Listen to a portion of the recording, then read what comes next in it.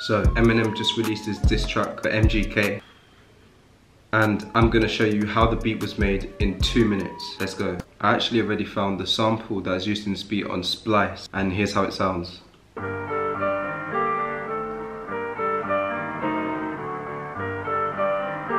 So I'm gonna drag that into Logic Pro X. I'm gonna drag the BPM down to 105, and I'm just gonna change the pitch just a little bit.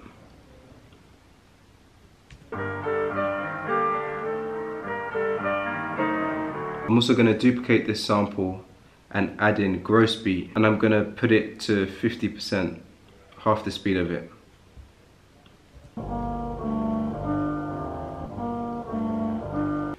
Now, time to add in the drums.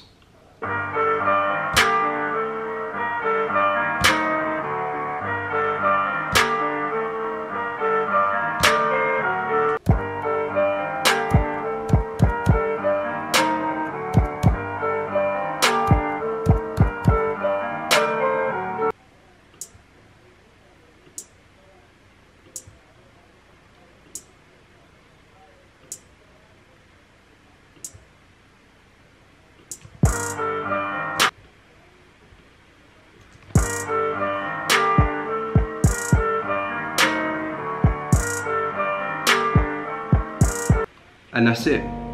KILLSHOT in 2 minutes.